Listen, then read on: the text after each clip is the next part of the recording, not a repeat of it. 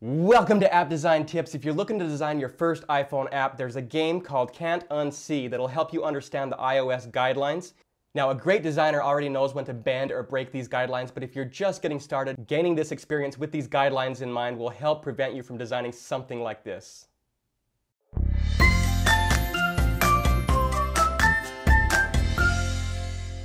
Now, if you're new to this channel and want to see more videos like this, go ahead and click that subscribe button and then tap the bell icon to be notified of future videos.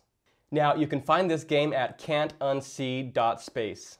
And as you can see in this demo, the game basically gives you two options and you decide which option is right in the correct iOS guideline. And it starts out pretty simple with easy, and then it builds up to medium and hard. And if you made the wrong choice and you want to compare the two designs, you can go ahead and tap on that design and it'll toggle between the incorrect and the correct version.